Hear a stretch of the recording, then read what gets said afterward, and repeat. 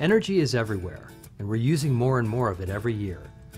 The challenge of the 21st century will be powering the world while protecting our resources and environment. Let's look at solar power. Every day the sun beams more than enough energy to satisfy the entire planet's power needs for a whole year. Solar power is about harnessing that energy and making it usable. Photovoltaic cells convert sunlight into electricity. When sunlight strikes a solar panel, it excites electrons trapped in silicon cells and energy is created. But solar power works in other ways too. Passive solar design refers to a smart construction that provides natural heating to a home or business. A well-designed building can capture heat in the winter and minimize it in the summer.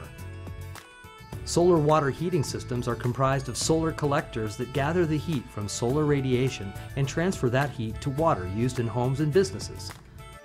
Clearly, solar energy has some strong advantages.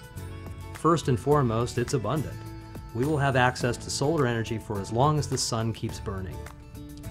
Solar power creates no waste or pollution, and using it allows us to offset the need for other power sources and helps reduce fossil fuel consumption. Another advantage is the cost. Once installed, the sun provides a free source of electricity and heat which can pay for itself over time. Unfortunately, solar power is also intermittent. Solar systems are only able to generate heat and electricity when the sun is shining. So, for about half of each day, solar panels are not producing energy, and cloudy, overcast days vastly reduce solar efficiency.